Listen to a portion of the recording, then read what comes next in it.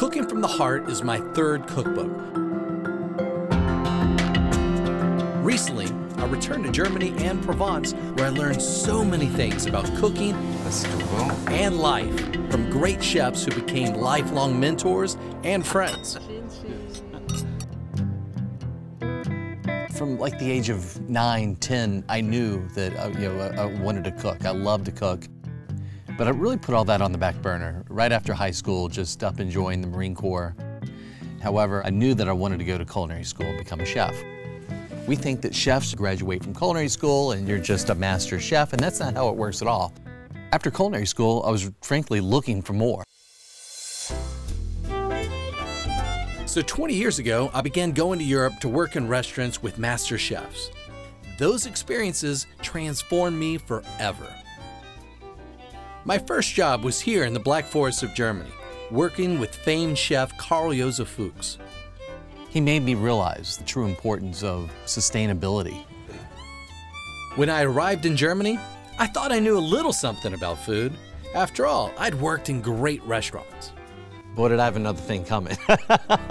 I made a few mistakes, and through those mistakes, I've learned so many things. Check out Vegetable Love. Together, we'll coax the most flavor from the garden. I'm talking eggplant, fennel, chanterelles with shrimp and pumpkin risotto, fava beans on the grill, and stuffed zucchini blossoms. You know, I've been fishing my whole life. I grew up fishing, though I never understood how to respect and cook the fish properly until my mentors revealed their secrets. Here's trout and salmon, sea bass, char, and mussels cooked 7 ways. I have one whole chapter dedicated to soups, another on pâtés and terrines, which are really so easy to make. So how about a new take on meat?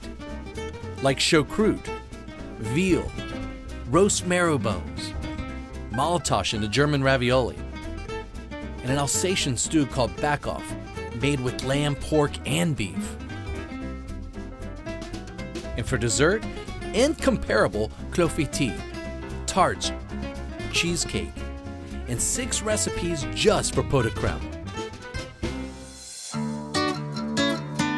I'm truly excited about creating this cookbook because it's something so personal. So many life lessons that I learned through food in my journey, and that I just want to share this with people. I hope you'll laugh at my blunders and not have to repeat them yourselves. But when you do make a mistake, I hope they're as delicious and memorable as mine.